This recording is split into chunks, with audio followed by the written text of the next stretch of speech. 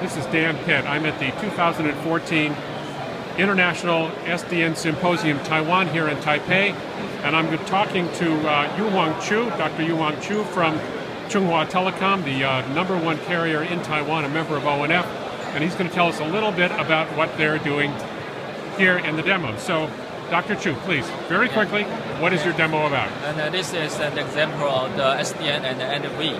And we use a traditional Wi-Fi AP, and the user can access the Wi-Fi and use the SSID. And we have an open flow switch to control, and the user can access or will not access the internet. We have also have a UI interface, and the subscriber can choose and either direct access to internet or security channel to the internet.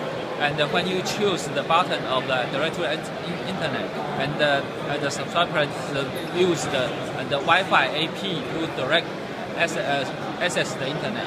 And they choose the service channel, and the path will go through from the security Wi-Fi and block some and maybe erotic or some damaged websites.